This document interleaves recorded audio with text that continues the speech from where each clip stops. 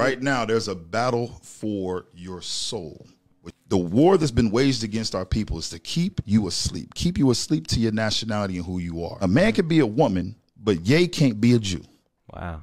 A woman can be, a little girl could become a boy, but Kyrie can't be a Jew.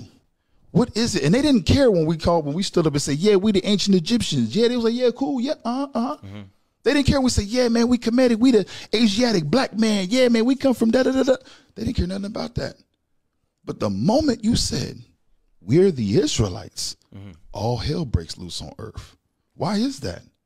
There's something about that truth that they don't want you to know.